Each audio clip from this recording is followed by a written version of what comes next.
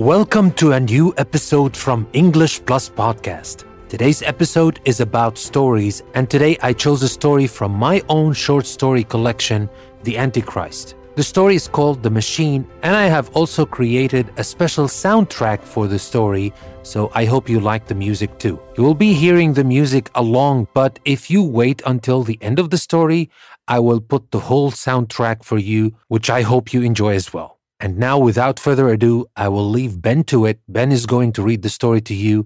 Let's start with the story of today, The Machine. The Machine.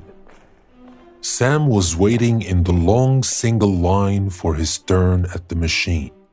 He had been waiting for over 3 hours, but he had to come on that day, or he would miss the opportunity to get a better future. The people in line could not talk to each other, so there was only the sheer sound of joints moving, legs hitting the uniform pants cloth worn by everyone, and the unified, well-hidden faint stomp every 365 seconds. It took the machine 1 second to analyze every day in a human's life over the past year. Sam thought to himself as he did the year before, and for some years before, he wouldn't care to remember how many. What the hell am I doing here? Coming here every year for a chance at a better life when I know this will never happen? But he kept on showing up every year anyway. The machine was the genius design of the World Initiative Government, or the WIG. They passed new laws after the last Great War to prevent any future conflict. Humanity was on the brink of extinction after nuclear bombs were a common means of retaliation, and sometimes they were the most predictable response. Back then, there was always one country teaching another country a lesson. And yes, everybody made sure that everybody understood their lesson well. The WIG came in after the last Great War, as they called it, and unified the remaining humans from around the world and brought them to one of the few fertile places left on the planet, which was outside Nineveh in old Iraq. 50 brothers ranked up all the way from Brother 50 to Brother 1. They ran the whole show as members of the WIG. Elections were illegal after it was the fault of one referendum which allowed the first nuclear missile launch that started the war 80 years ago. The whole government was like one big flight of stairs. On top, there was Brother 1. At the bottom, there was Brother 50. And below that, there was everybody else. Whenever one brother stepped down or died, the one below would step up to fill the new empty spot in a counter-domino effect until the 50th spot was empty, and the machine would pick one from the rest of the people to fill it. The brothers invented the machine, and the machine did choose all the brothers.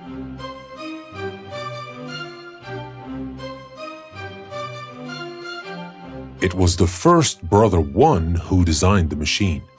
The machine is a simple neurotransmission reader that can read all thoughts and ideas a person has had all his life. And based on that reading, the machine decides the level of potential each citizen has, which will in turn affect the future of that individual for the coming year.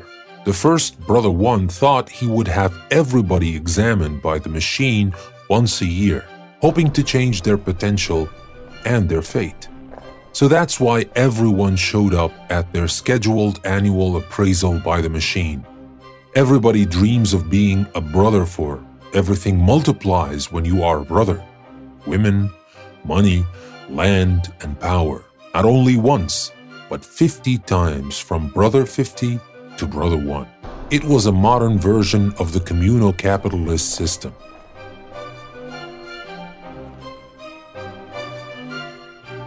Sam had the same potential for years. Every year he would come fearing that he might violate the free right to be assessed once a year by the machine.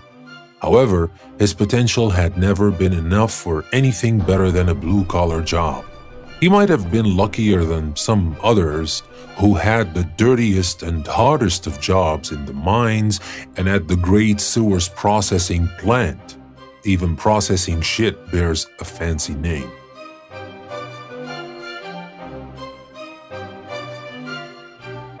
Sam had been standing in line for almost an entire day waiting for his turn and having to hear the silent rumble of thousands of people moving about every 6 minutes. He had already counted the 54 people ahead of him twice. He still had about 7 hours to wait. Plenty of time to come up with a rebellion, Sam thought with a faint smile on his face. But soon his smile disappeared as he looked at one guard who was staring at him. How many times have people been coming to this stupid machine to tell them about their destinies as if it were a god? I hate to believe a programmable machine gets to decide my fate. Sam thought as he remembered the machine he read about in the only book he had hidden in his mattress. As reading was illegal after it was the reason that brought the idea of the nuclear bomb to life in the first place. That was what the Whig thought anyway when they confiscated all pre-war books collected by people over the years. Sam had only one book left. It was about a story that happened in England and France during the time of the French Revolution, and a stupid man sacrificed his life for another man at the end of the story. But Sam found a picture stuck on the back cover. The picture was of a man he knew nothing about. The letters that referred to the man's name were washed off and half burned, as was most of the book. What Sam liked about that picture and that man was the way he looked in his black beret with the golden star in the middle. The red color that filled the background of the picture was so vivid that Sam felt it almost filled his heart with real blood as he kept looking at it more than reading the book itself, especially with all the missing pages and the half-burnt ones. The story, as far as he understood, was not that interesting to Sam.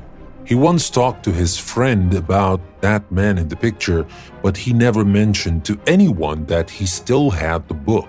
He claimed to have turned in the book to the Nuclear Thought Purification Organization that started about 10 years ago when the Whig passed laws to handle the third phase of the book ban.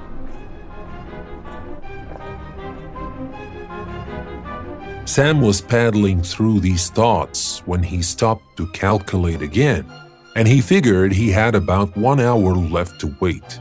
He had less than half an hour to have the machine assess him before he would not have to think about it for yet another year.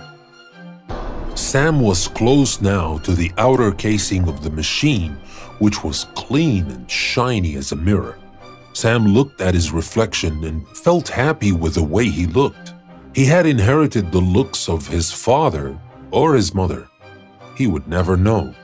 Making a family or staying connected to any form of family was illegal after the famous incident when a father killed a guard as the latter came to take his son on the one-way trip to work for the Whig on one of their many secret projects. They passed the law right after they executed the father, and it had been over 40 years with no families at all. Reproduction, as the Whig called it, took place in specialized labs and during dark sexual congregations, which the Whig announced whenever they saw fit. They announced 1 or 2 a month at least, but these were the only official DSCs announced to the public. There was only one man in front of Sam, and he came to see more features of his reflection in the shiny casing of the machine. His eyes widened in disbelief as he looked closer. Sam was wearing a black beret and had the same shabby beard. When he lifted his head up, it was as if this picture on the forgotten book was his own. It suddenly felt as if he was a part of a stolen history, an ambiguous present and an uncertain future.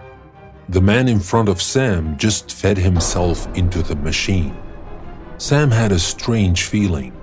It felt as if these 6 minutes were an age, but a young and fleeting one Sam had to decide what to do with before it was too late. The 1 minute left beat marked the longest wait Sam had ever had in his life. His heart was beating 100 times a second. Now the 10-second countdown began. All the memories flashed in his mind.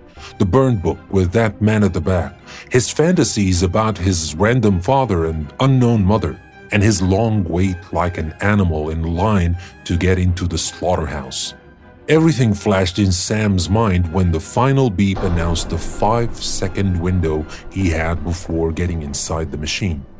The entire process went like clockwork, and it always ran according to schedule. Only this time, second 6 ticked, and Sam was still outside.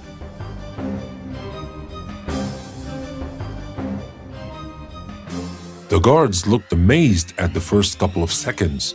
Then they moved towards the machine's door, but Sam was at an advantage there, because the door stood higher than the heads of the guards, and the only way the guards would reach Sam's stand was through the 1-man-wide stairs all the way to the top. They ordered the other men behind Sam in line to move away, and that bought Sam precious time to take up what he thought would be his last stand. He did not know what he was up to or why he was doing what he was doing. There was this strange feeling that he might be the full man at the guillotine at the end of the book, only he had no one to sacrifice for. Or maybe he was that man on the back cover. The guards moved the other men away and were ready to stop Sam. Sam was lucky that all lethal weapons were illegal, so he was not in range of anybody's bullets, only their clubs. Sam was a well-built man with a height advantage, so he could take down 4 guards before they got a hold of him. By the time they cuffed him, one brother had come to the scene of that bizarre incident. Sam didn't care what might happen to him. He was not planning to be in that situation, but he saw his friend on the book cover smiling at him, so Sam smiled back. You must have a good reason to smile in this situation. Do say, what is funny? The brother asked Sam. I have nothing to lose now. I am who I am. I have been afraid all my life, and I failed in your stupid machines tests year after year. And for what? A stupid promotion for a few more meals a month, or a chance to get an invitation to one of your DSCs? I don't care about that anymore. I know who I want to be, and that's me, only me. Like it or not, I look like that man in the book I hid from you and read again and again and again. You look down on us from your lavish palaces and see us as small as cockroaches you could crush any day, and you get to decide who we should be as if you were gods. To legitimize that and make fools of us all, you made that stupid machine of yours. And we have been your slaves ever since. Not anymore, brother. Not anymore. Sam was shocked at hearing his own words coming out of his own mouth. He was even more amazed than when he refused to go inside the machine. He knew it was him all along, but he liked to think his book friend was a hero or something, and that what he did and said would have made his hero proud.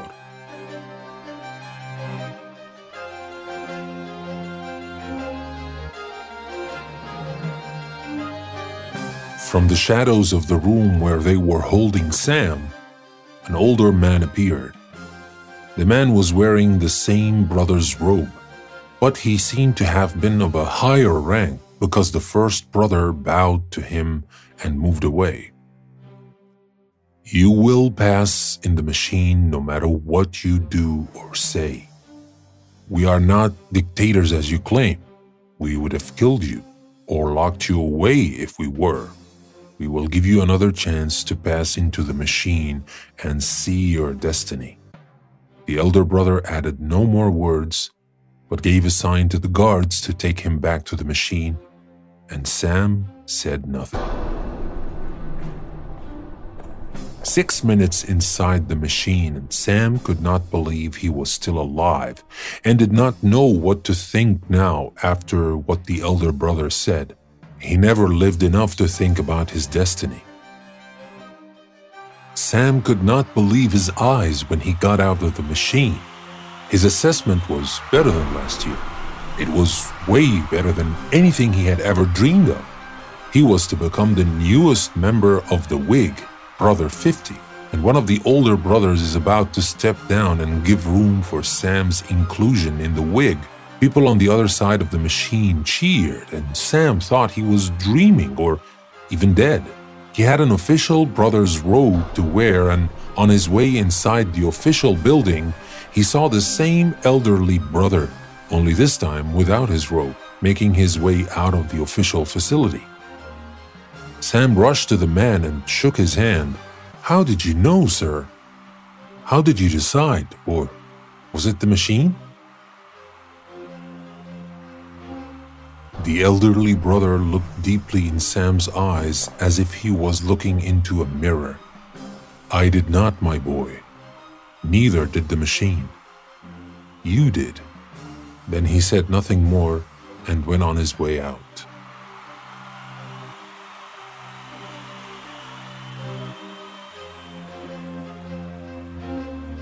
So that was our story, The Machine. I hope you liked the story, and I hope you liked the music and the special effects. And remember, this is a process in the making, so improvement can happen at any level, at any time. And I'm doing my best to make it even better in the episodes to come. And now, I will leave you with the soundtrack that I created specifically for this story, The Machine. Enjoy, and I will see you next time.